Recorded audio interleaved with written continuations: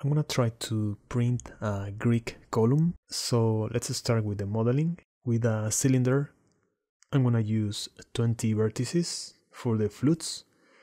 I'm going to make a Doric column and nothing for the cap fill.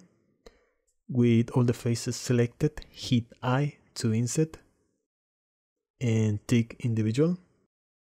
So I can Alt E and extrude faces along normals and extrude inwards.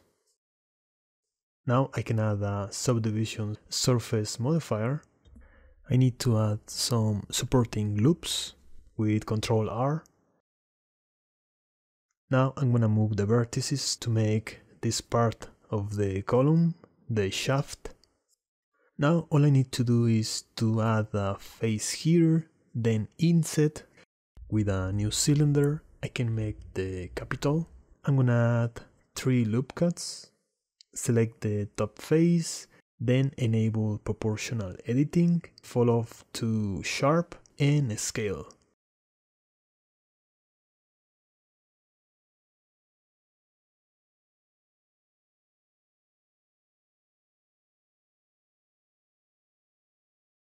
And maybe I can use sphere in the fall off to make it more rounded.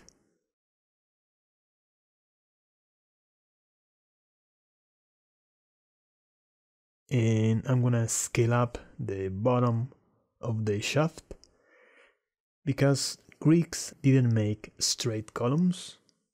This way the columns will look taller when we see them from below. For the base, I'm gonna use a cube, then a cylinder.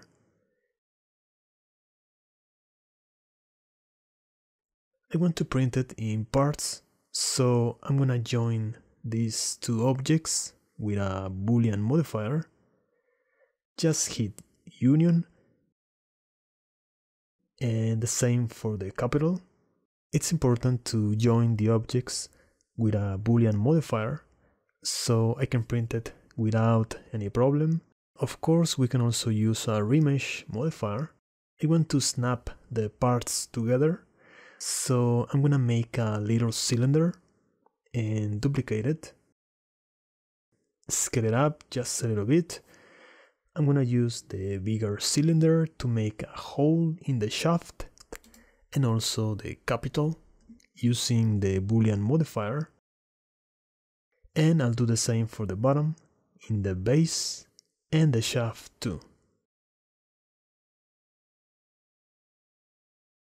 Then I'm gonna make the entablature with a cube, and I'm using the same tools, extrude and bevel.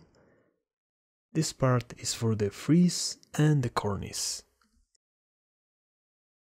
Finally, I can add some ornaments.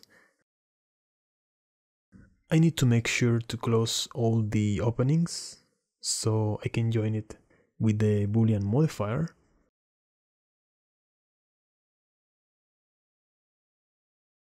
Now I can export it in STL file, but I have some problems with the scale.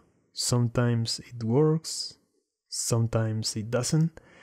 I'm using millimeters in units in Blender, but I found that I need to increase the scale of this one to 100. Anyway, I can still modify the scale in the slicer.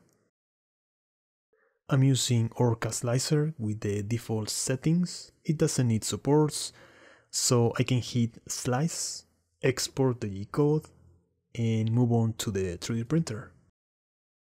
Each column took more than an hour to print. I'm using a marble PLA. It really looks like marble. I don't know if you can see it, so I don't need to paint it. Okay, I hope you find the video interesting. Thank you for watching. See you next time.